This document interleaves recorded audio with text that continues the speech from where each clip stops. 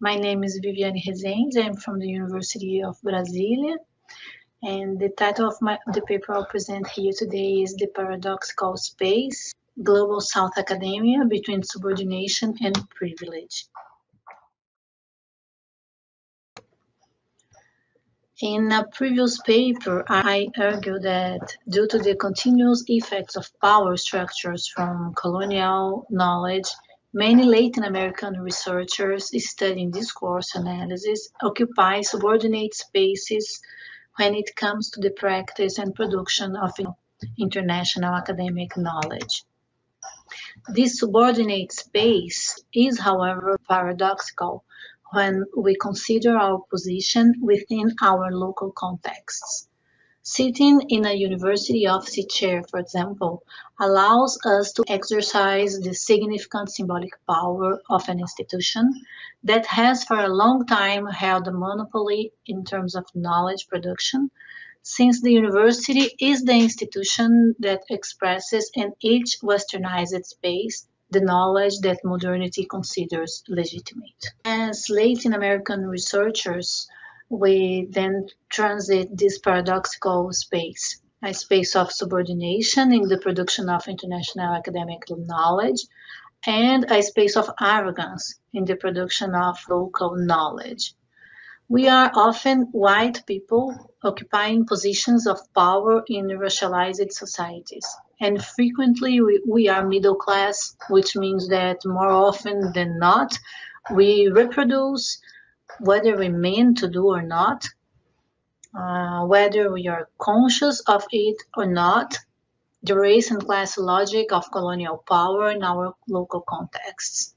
Even as we simultaneously struggle to receive academic recognition abroad, struggling against coloniality of knowledge, we criticize the coloniality from which we ourselves benefit at home in a form of privilege.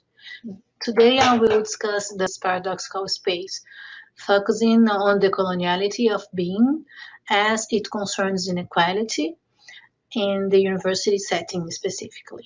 I argue that a critical and reflexive understanding of this paradoxical space is necessary for us to find opportunities to subvert the system of power and knowledge by way of ethics.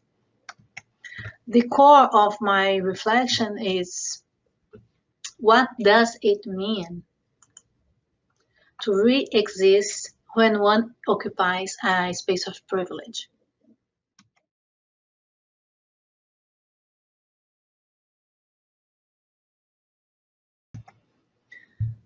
Brazil was a colony for over 300 years.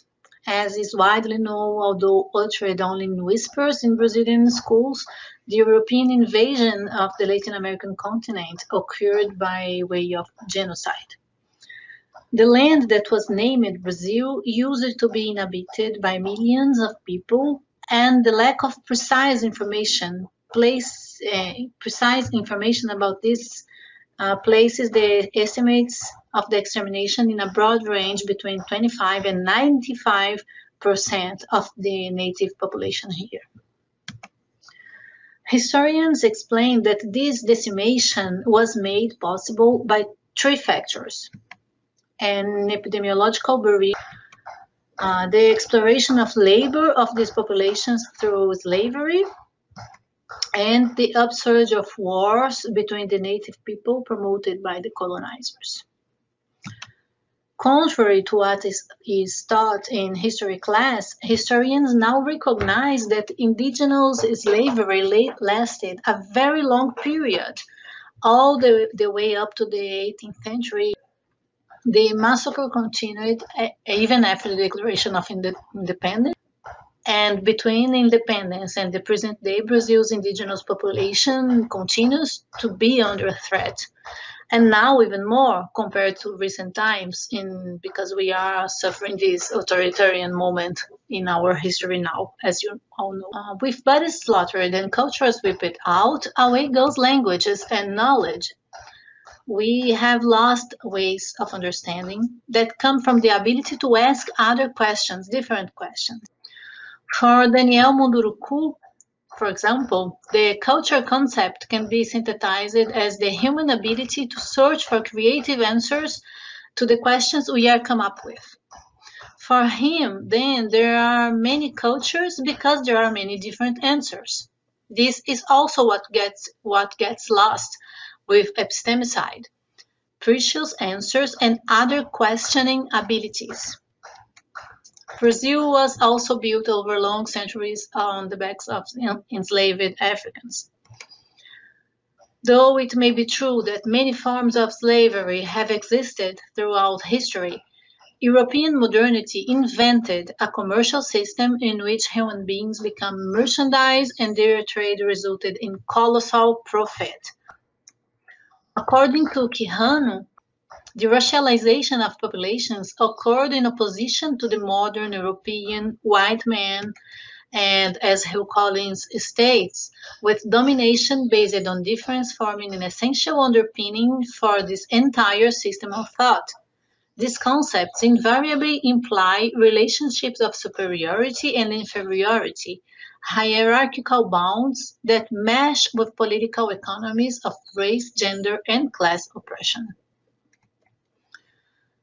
Race is an attribution of meaning upon bodies, linked to a historical process of domination. This attribution is imposed by whites on other groups and result in competitive advantages for whites.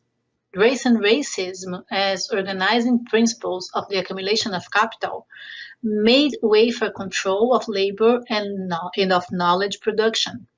This powerful discourse, which invents, classifies, and subjugates the other, dictated the colonial differences that would later develop into scientific racism. This effort by science to justify racism, which greatly influenced 19th century thought and also became influential in Brazil, supporting ideals of whitening the Brazilian population backed by eugenic European immigration in the beginning of the 20th century. Scientific racism also led to the non-recognition of the other as a cognizant subject, as a being that thinks and knows. What does this tragic and bloody ancestral exploitation and the persistent epistemic denial of 60% of the population can mean to a people? What mystifications and unspoken privileges lie hidden under the dust of coloniality and fill up our lungs at every breath? A very pervasive and powerful mystification is the discourse of racial democracy in Brazil, that posits the racially mixed nature of the Brazilian population as an indication of a cordial colonization, in opposition to the glorifying discourse of the supposed cordiality of colonial relationships in Brazil. Recent findings show maternal genetic ancestry that is mostly African and indigenous, whereas paternal ancestry is 75% European in origin. Our miscegenation is indeed mostly the result of violence and rape. But the myth of racial democracy, by deracializing society by way of the apologetics of miscegenation, plays a relevant role in maintaining structural racism, because in concealing racial inequalities, it keeps them out of the political debate. This discourse has been especially useful in rationalizing racial oppression, disguising racial difference under the cover of colossal social inequality in Brazil. Yet, socioeconomic indicators suggest severe disparities between racial groups in the country. For example, in Jardim Paulista, an elite neighborhood in São Paulo, in which only 8.52% of the population is Black, has a Human Development Index 95, whereas Jardim Angela, located on the city outskirts, has an HDI of 0.75. And in this neighborhood, more than 60% of the population is Black. Life expectancy in Jardim Paulista is 24 years longer than in Jardim Angela, according to data published in 2019. Numbers like these explain why Sueli Carneiro believes that demographic surveys are central when it comes to recognizing the disadvantage suffered by the Black population, dismantling sacred ideas to our society about the lack of existence of a racial problem. In this way, simplifications that reduce the racial issue to a socio-economic one can be seriously disputed. This is true especially because poverty is not something that went wrong in modernity, but an integral element of it, which is why, in the words of Nascimento, it has race, sex, gender, age, and regionality, a consequence of the project of colonial power that points to a racist, classist, and privileged colonial elite that sees itself in opposition to a segregated population of the outskirts, one that the mass media represents as violent, rebellious, undisciplined, uneducated. It is also in these powerful modes of interpretation that enmeshes much of the discourses that oppose the attempts to mitigate oppression and correct history. Denying the existence of racism is an effective way of making sure racial issues are excluded from politics. As discourse analysts, we know and reiterate with Lydia Schwartz and Louise Starling that the most effective ideologies are like fixed ideas. They seem to have the power to superimpose itself in society and create reality. When we hear it often enough, we start to believe in this country where it is better to hear about something than to see it.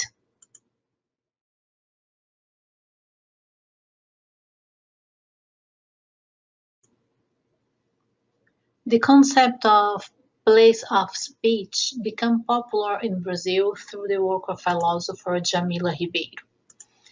At a conference organized by the Center for Advanced Multidisciplinary Studies here at the University of Brasilia in 2018, Ribeiro argued that place of speech is defined by the shared experiences of a person as part of belonging to a social group.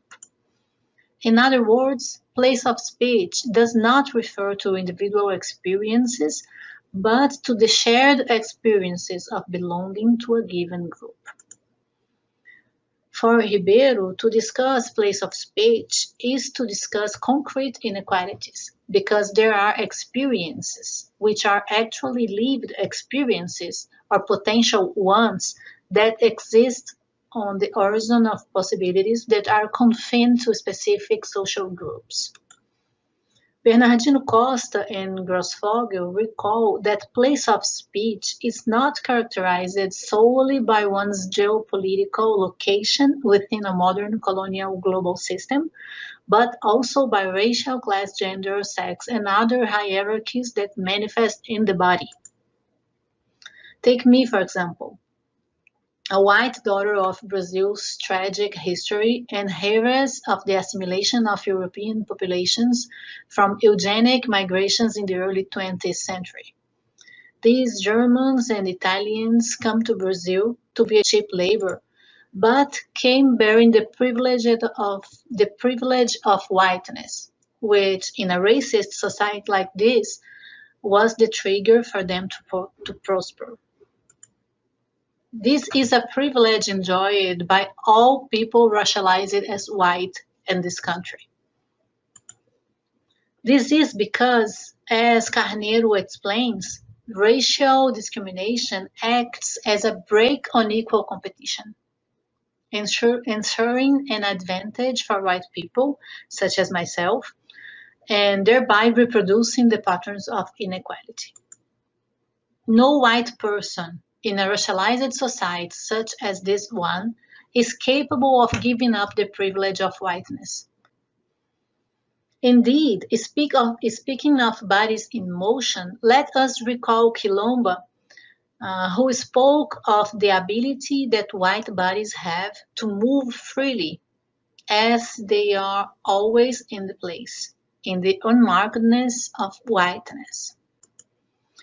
In Black Skin, White Masks, Fanon tells us about the epidermalization of inferiority, which Maldonado Torres rewrites as the coloniality of being, the primary reference of the lived experience of colonization and its impact on language. In this perspective, language is understood as that which defines humanity, as a source of identity, as self-understanding.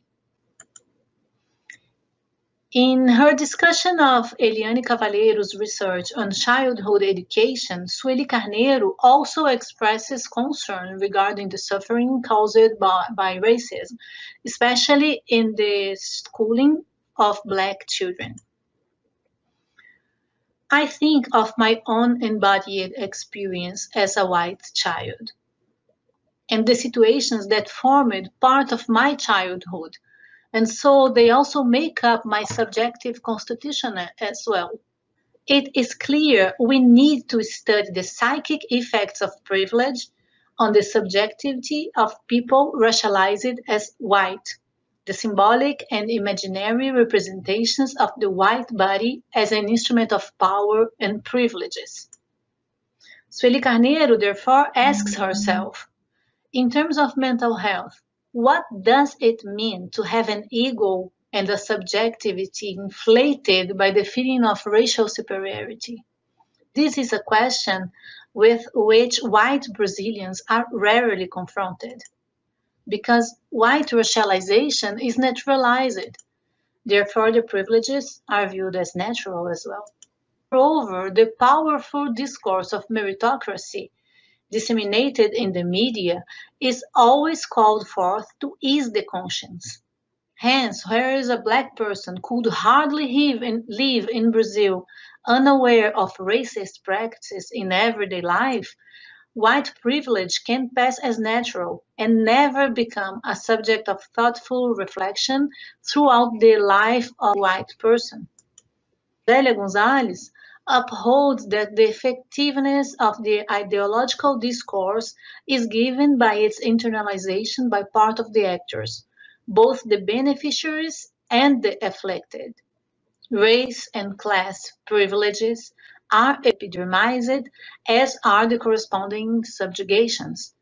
It is imperative to always question the universal knowledge of whiteness, for although they act like universal starting points, they are also standpoints. Given that epistemologies are actually ways of thinking about the world, we must perhaps pay more attention to how the impositions of our embodied experience, both concrete and available in the future, are an imposing and restricting place with regards to our abilities of being and knowing. Jamila Ribeiro also calls for an ethical stance.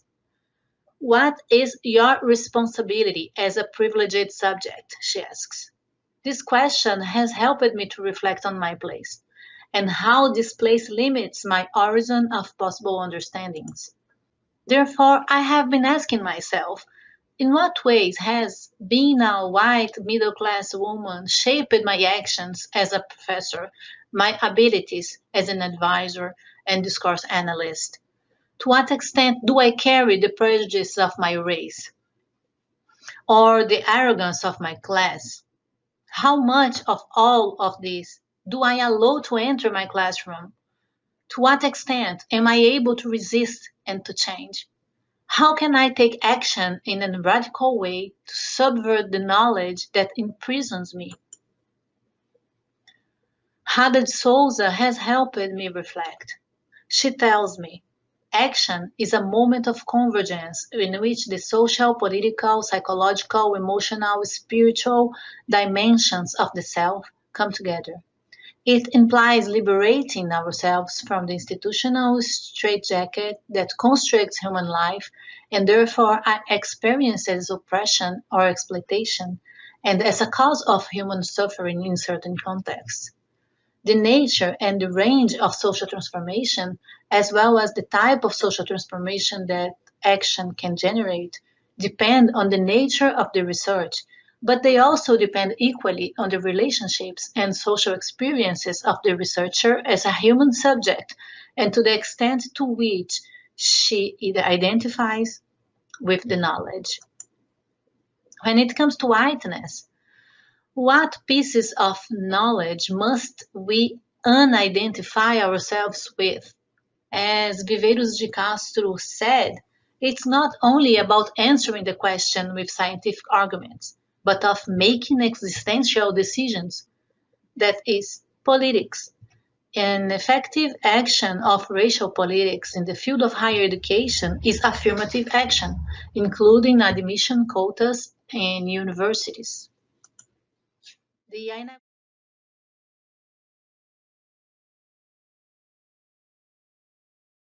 inauguration of a system of racial quotas in federal universities in Brazil elicited a strong reaction from the bourgeois press.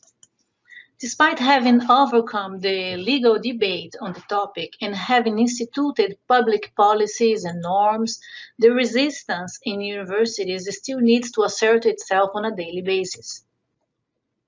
This introduces issues regarding the violence of silencing and to what extent this silencing is in fact broken when Black bodies are present.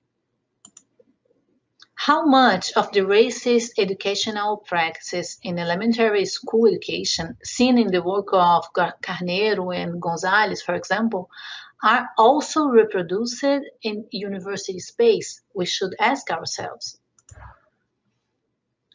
With bell hooks, we have learned that pedagogical efforts should respect and honor social reality and the experience of non-white groups. And in order to do that, our teaching style has to change. Thus, as professors, we have the duty to confront the biases that have shaped educational practices in our societies. This means that the faculty must be aware of the racism that is so often hidden. As Munduruku would say, it involves putting the heart back where it belongs. And it is such a profound transformation that we need to find the courage to do, simultaneously facing the epidermization of subordination and of privilege. For Rios and Lima, in the academic field, a greater number of Black students, male and female, entering higher education institutions by way of affirmative action policies has invigorated the race and gender debate.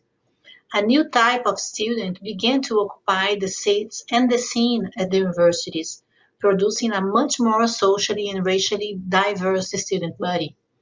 Research agendas are being redefined by the political unrest and by the trajectories of these Black young people.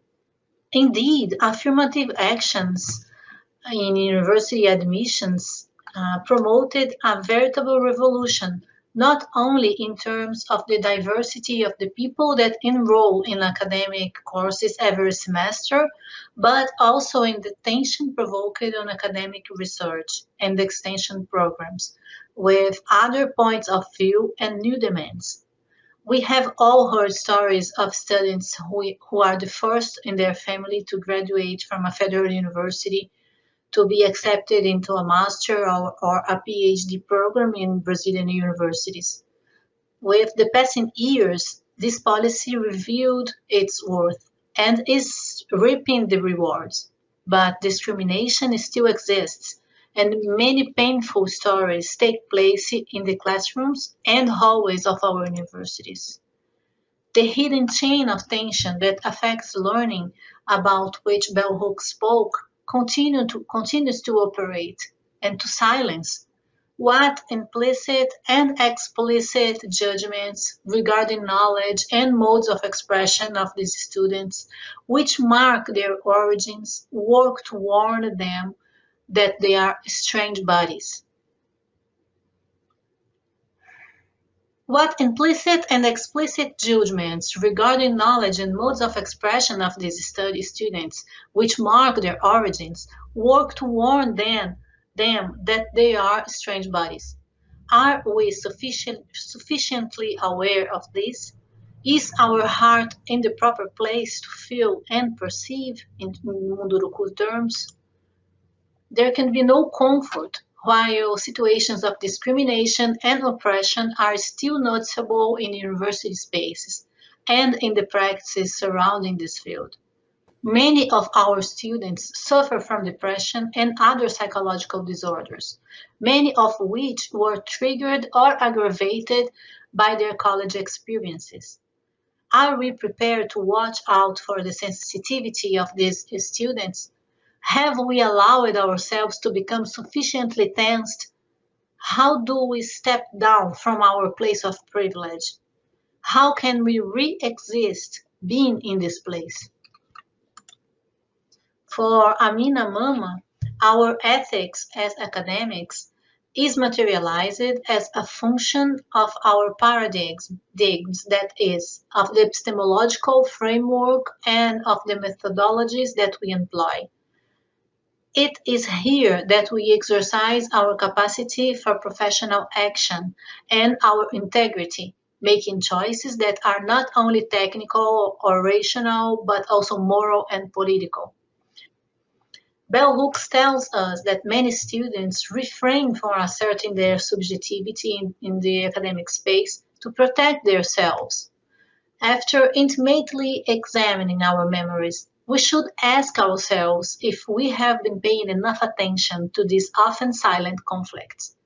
What strategies can we develop to listen to this silence? We have already said a lot about how the distribution of the discourse space, the possibilities of accounting for oneself, describe symbolic power in hierarchical relationships. With Van Dijk, we come to accept that the power over discourse, over word circulation, and over the dissipation of understandings and thoughts can be a form of abuse of power.